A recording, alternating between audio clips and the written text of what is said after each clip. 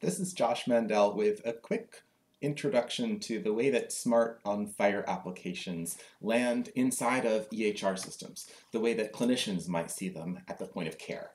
So a lot of my content has been focused on patient access. How can individuals connect apps to their own records? But today we're going to take a look at the clinician-facing side of the equation. And just as a quick orientation, the Smart App Launcher is a tool that you can use to test out your own apps against a sandbox environment. And one of the things that we include in the launcher is what we call a very low fidelity simulation of what it looks like to embed an app inside of the EHR. So if you check this box, and then you use this tool to launch your app or launch a sample app, what you'll see here is kind of this simulated frame where the top side of the screen here and the sidebar represent screen real estate that sort of belongs to the EHR, as well as the status bar along the bottom. And the middle part of this frame is screen real estate that belongs to your app.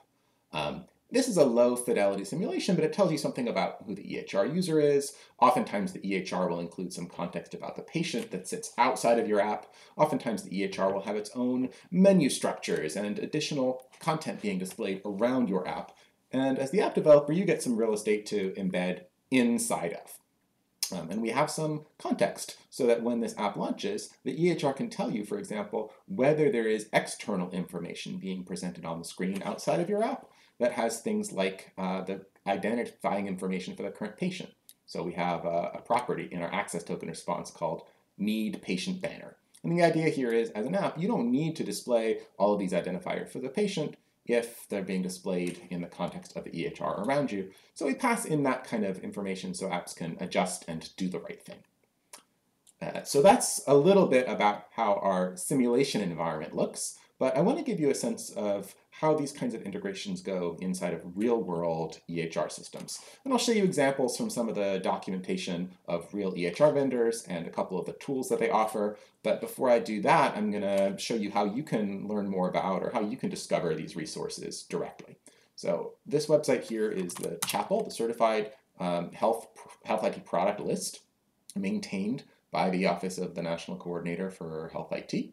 And you can come here and you can browse through all of the certified EHRs, and you can say, I'm just interested in the EHRs that have been certified to meet the 2015 Cures update.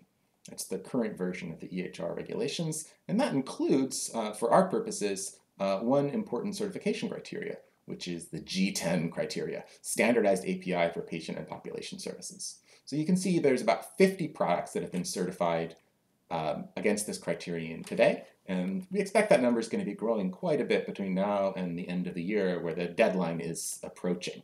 But just to give you a sense, if we look at one of these products, maybe this EHR here from Athena Health, they've met this 2015 Cures update, and we can get details from the product information list. We can drill into this G10 criterion and to understand a few things that EHR vendors need to report as part of the certification program.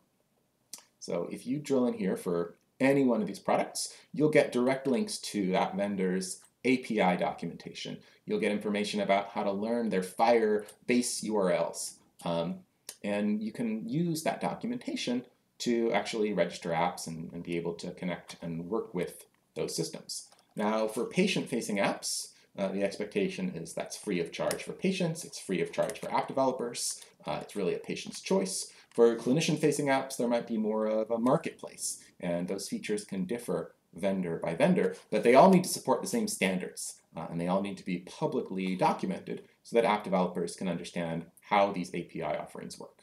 So if you're interested in integrating with a particular EHR, this Certified Health IT Product List is a good place to start. You can use it to figure out whether your EHR that you want to integrate with has actually met these certification criteria, whether they offer smart on FHIR APIs, and how to find their documentation if they do.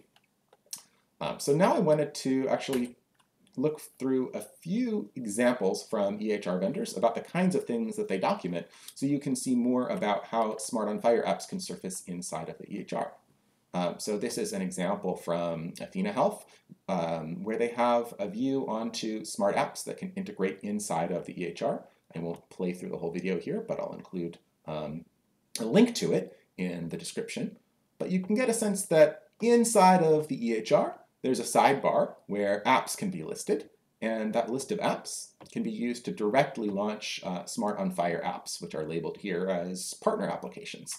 So that's an example of one way that external apps, Smart on FHIR apps, can be launched inside of an EHR, and then by clicking on one of those apps in the list here, the app gets a certain amount of screen real estate within which it can display its user interface. So think about what you're seeing here as being perfectly analogous to what I showed you here in our simulated EHR environment. This is the same kind of integration pattern that you might get inside of a real-world EHR system, whereas an app developer, this is kind of the real estate that you get to control and interact with. Another example here would be the documentation from Cerner, where you might want to understand things like if you're embedding a smart app inside of the Cerner EHR, what are the access points, which is to say, what are the different ways that a provider can launch a smart app from inside of the Cerner Power Chart EMR. And so there's an example here where you can set it up so that your app can be launched from what they call their table of contents. And an entry can be added to that table so that users can launch your app directly from there. In Cerner, there's an extensibility mechanism called mPages, and you can access smart apps from inside of an mPage component. So you can basically attach a way to launch these apps to a menu button or to a fixed piece of screen real estate so that the app can be launched by a clinician using those kinds of triggers.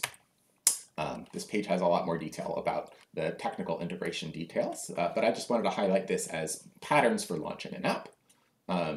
Similarly, from the Cerner perspective, they have a gallery where it's possible to browse the apps that have been validated for integration inside of the clinician-facing side of the EHR.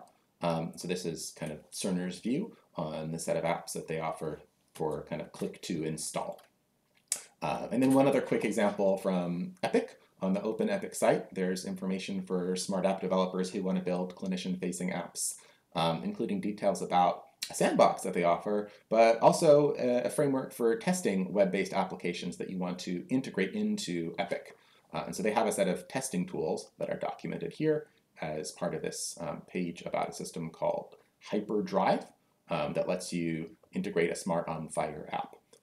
And part of what they offer is a set of tools for testing this kind of integration so that you can try out your app inside kind of a simulated environment and make sure that your app works with the right versions of the browser controls. So that's something that they've described as their Hyperdrive client test harness that lets you try out those kinds of workflows, including things like Smart on FHIR app launches.